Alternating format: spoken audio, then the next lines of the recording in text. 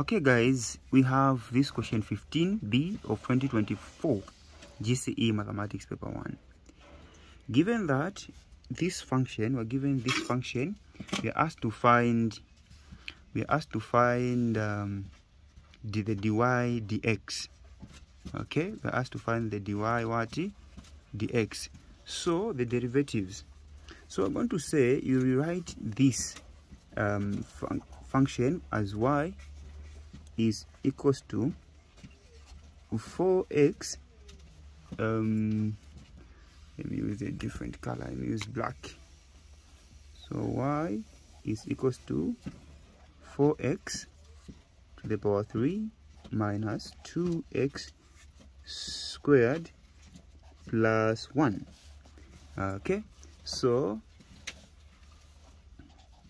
dy dx is equals to, so you multiply the coefficient, this number in front, by the power, then the power reduces by 1.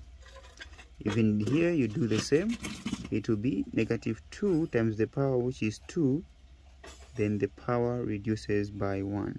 Then the dy dx of a constant number is 0. That is what you should know. Dy dx of a constant number is 0. So here it will be dy dx is equals to 4 times 3, it is 12x. 3 minus 1 is 2.